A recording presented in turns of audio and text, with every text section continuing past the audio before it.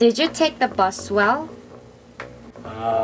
Yeah, I understand. Did you enjoy your ride on the bus? I Is see. what I assume, but I don't know, what does it mean? Hi guys, it's Haley. Thanks for clicking. Hi, Christian again. Today we're going to discuss 5 English expressions Korean people use a lot. Expressions Korean people would think make sense in English too. And now I'm going to have my friend Christian here listen to those 5 sentences and you can tell me if you get them or just tell me how you would correct them. Sounds good. Okay. Let's do it. Great. Good. Smooth. Number 1. Imagine you're working at a coffee shop and I'm a customer. And I walk in and say, "Excuse me, can I take out?" Yeah. I would understand what you're saying. Okay, great. Is it I guess you would say maybe just like, can I order takeout or can I, get something to go. Second, for this one, I'm just gonna say it and see if you can get the context. Because it's something every Korean would get, I think. Okay. Did you take the bus well?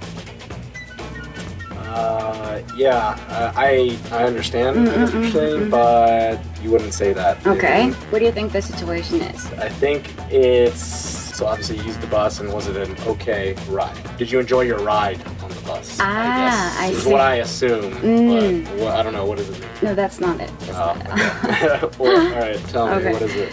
It means did you get the right bus? Did you manage okay with the bus? Oh, the right, okay.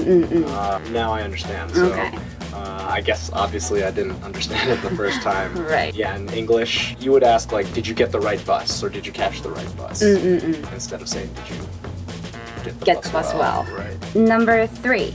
Let's say we're in a store and we don't know each other. Excuse me, are you a staff?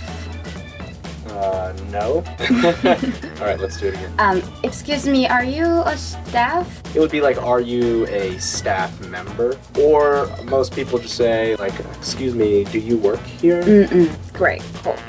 Number 4, now you're a waiter at a restaurant and you're asked this. What is your best menu? Well, I really enjoy the steak, medium rare. Did I get it right? Yeah, sure. I understood what you're saying, but that's not what you'd say. Yeah, so I mean, the menu at any restaurant is just what you look at before you order food. It's just a list. Exactly. You're trying to say, like, what is something that you recommend on the menu, right? Right. Just what would you recommend? Right. I've never been here before. I've heard it's a great place. And what would you recommend? Like, what's the best menu? You wouldn't say that. Last one. Ask me what I'm doing tomorrow. What are you doing tomorrow, Haley? Oh, I have an appointment with my boyfriend.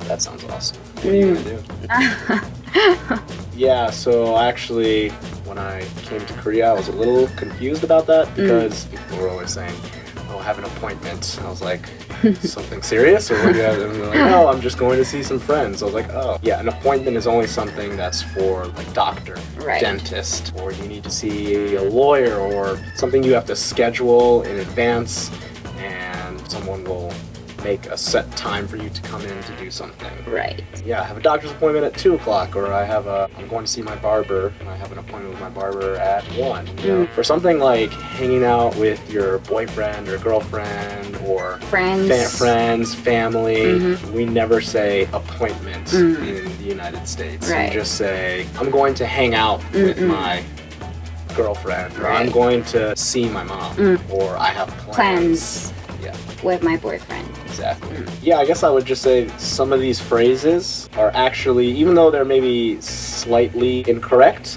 I think most of them people would understand what you're trying to say. I guess the only one that I really didn't understand was, did you take the bus well? So that's probably the one that Americans would totally not understand what you're saying. Good to know. Yeah. So then, until next time. See ya.